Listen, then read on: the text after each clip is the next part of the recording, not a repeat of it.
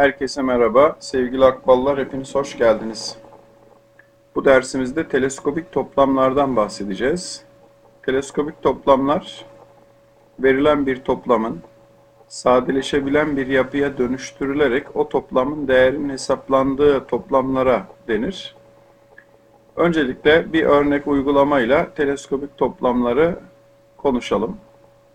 K eşittir 1'den 1330'a kadar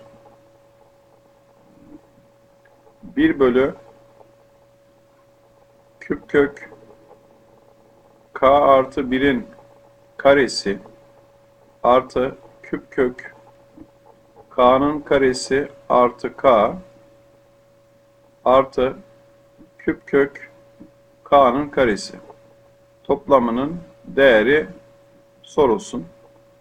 Öncelikle sevgili arkadaşlar, buradaki toplam sembolünün önündeki ifadeyi tanımaya çalışalım. 1 bölü küp kök k artı 1'in karesini biz 1 bölü küp kök k'nın parantez karesi olarak yazalım.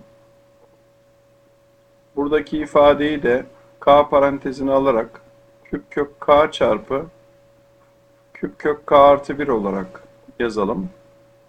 Sondaki ifadeyi de arkadaşlar küp kök k'nın karesi olarak ifade edelim.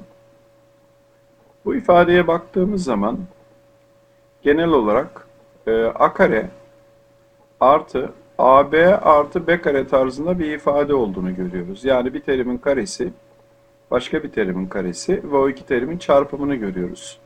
Arkadaşlar, bu ifade bize çarpanları ayırma konusundaki iki küp farkını anımsatıyor.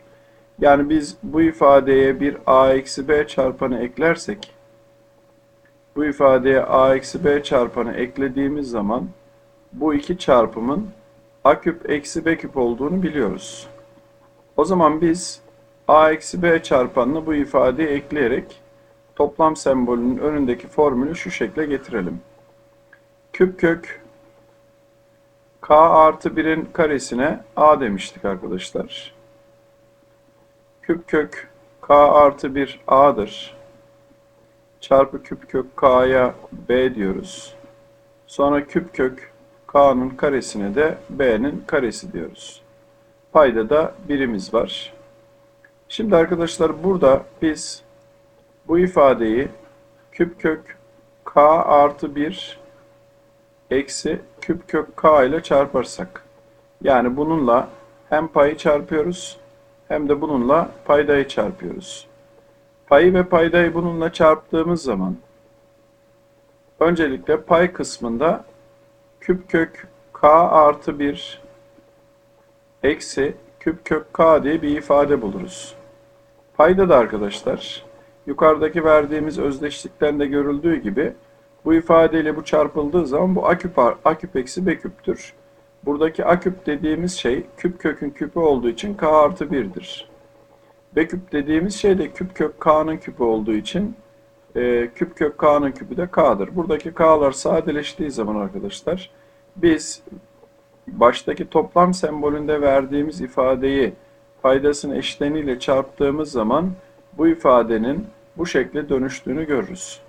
Şimdi tekrar toplam sembolüne gidelim. Toplam sembolümüz başta verildiği gibi k eşittir 1'den 1330'a kadar 1 bölü